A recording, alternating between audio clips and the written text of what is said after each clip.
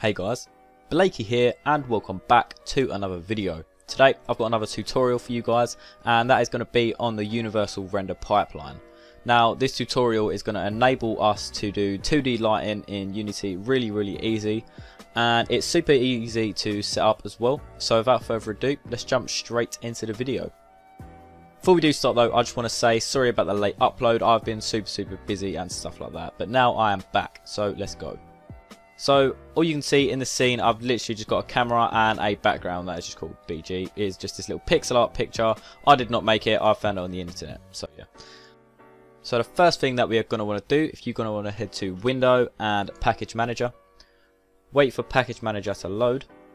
Once your Package Manager has loaded, make sure to go to All Packages, and if you have a button that says Show Preview Packages or something similar to that, make sure it is ticked. If not, make sure All Packages is ticked. And go ahead and type in the top right, Universe. That should do it, and it should come up as Universal Render Pipeline. Go ahead and click Install in the top right.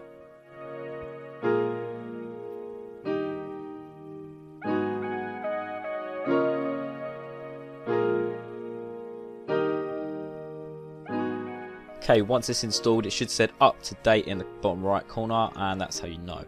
So now the first thing we're going to want to do, well, not the first thing, but you know, go to Project at the bottom or wherever it is in your scene, go ahead and click Create and go to Rendering. Then we're going to go to Universal Render Pipeline and we're going to click 2D Renderer because we are in a 2D scene.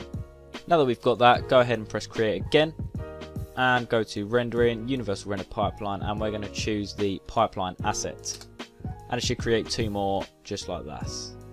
Now that we've got the Universal Render Pipeline installed, go to Edit at the top, Project Settings, and go to Quality. Nope, Graphics, that's right. And then we're going to click Scriptable Render Pipeline Settings, and we can choose the new one that we just created, which I named just the default URPA. Now that we've done that, head to your URPA that you made in the Assets section of your Unity project and click this little circle at the top right and change it to our new 2D renderer data. One of the last things we have to do to get this working is go back to Edit, go to our Render Pipeline, go to Universal Render Pipeline, 2D Render, and upgrade Project to 2D Renderer and click Proceed. Now that we've done that, if any of your assets in the scene turn black, it is because there is no light in the scene, and that is the effects we want. If for whatever reason your assets look the same, try re-importing any assets you have in the scene. So just delete it and re-drag it in and it should be black. And the reason for this is the material will now be our Sprite Light -default, which is the one we want it on. Once you've got that and pretty much your whole scene is black, now we can start adding lights into the scene. So go ahead and press right click, light, 2D, and we can choose any of these 5 lights. So I'm going to go through each and every one for you. Starting from the bottom, so the global light will illuminate your whole scene as the same. It pretty much looks the same as it did, but now we do have a little bit more control, so we can lower and increase the intensity just like that. You can see it goes up and down, nice and simple, very easy to understand.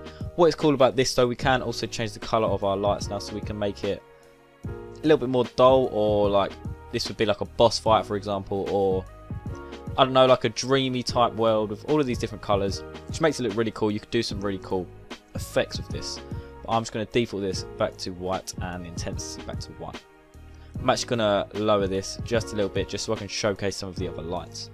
Now if we go and do the same thing, go to Light, 2D, and we're going to do the freeform light this time. Actually no, we'll go Point Light, just for the sake of being in order. So the Point Light is literally, it will just show it from a point, hence the name.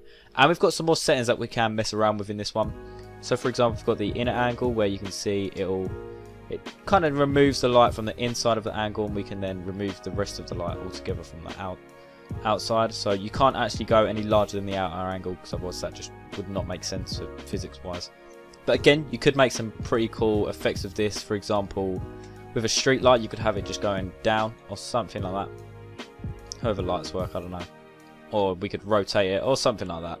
We can again increase the intensity, we can change the shadow opacity, but this only works when you're actually working with shadows, whereas with a lot of 2D simple games you won't really be working with shadows in that way.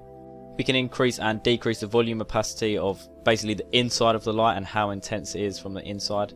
We can increase or decrease the fall off intensity, so we can see how sharp do we want the outside of the light to be.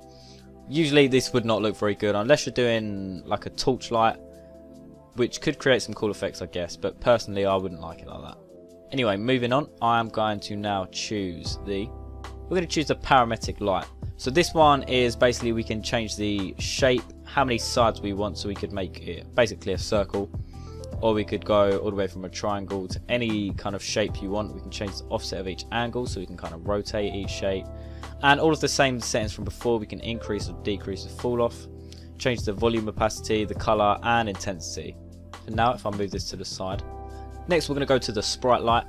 So a Sprite Light, you can basically assign any sprite. So in my game all I have is this BG one, and it will basically make a light that replicates all the colors and stuff of that particular sprite. So you can see as I drag this around, it basically replicates this image in the form of a light, which could create some pretty cool effects. Obviously for just a background scene like this, it really just makes absolutely zero sense and it looks pretty awful, so I'm going to just delete this one for now. But you could create some cool effects like I said. And finally we're going to go to the freeform light, which is a really cool light because it's nice and flexible. If I move this to the side, I can go ahead and click this edit shape button, and we can drag these four corners and change this light to wherever we want. So for example, I'm currently working on a project where I've got kind of these beams of light coming in from different angles, and you could make something pretty cool like that. So we can make like these sunlights just like that. If we like decrease the intensity, you can make some pretty cool effects. So that's all the lights that can be used using the universal render pipeline in 2D. But the one other thing that I do want to showcase with this lighting system is that we can use different layers to have lights affect different layers in your scene, which is pretty cool.